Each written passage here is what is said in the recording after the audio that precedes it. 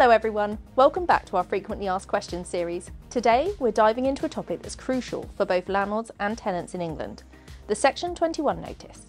Whether you're renting out a property or living in one, understanding this can save you a lot of hassle down the line. So let's get started. First things first, what is a Section 21 notice? Simply put, it's a legal document a landlord can use to end a tenancy agreement. It's sometimes called a no-fault eviction because the landlord doesn't need to prove any wrongdoing by the tenant to issue it. Now, when can a landlord issue a Section 21? There are a few boxes to tick first. The tenancy must be at least 4 months old. The fixed term of the tenancy should have ended unless there's a clause allowing for early termination.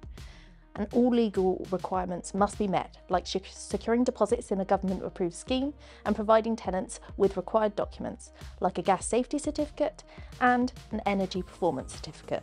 For tenants, receiving a Section 21 notice can feel unsettling, but there are rights and protections in place. You're entitled to a notice period of at least 2 months. Also, the notice must be given in a specific format, so make sure it's valid. If not, you might be able to challenge it. And what should tenants do if they receive this notice? First, verify that all the conditions of the notice are met. If you believe the notice is invalid, seek advice from local housing authorities or a legal advisor.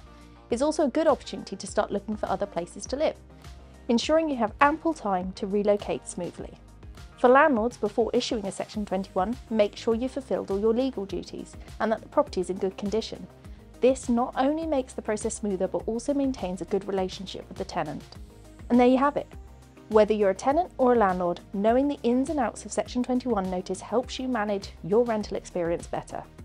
Remember, communication and understanding the law are key to a smooth tenancy relationship.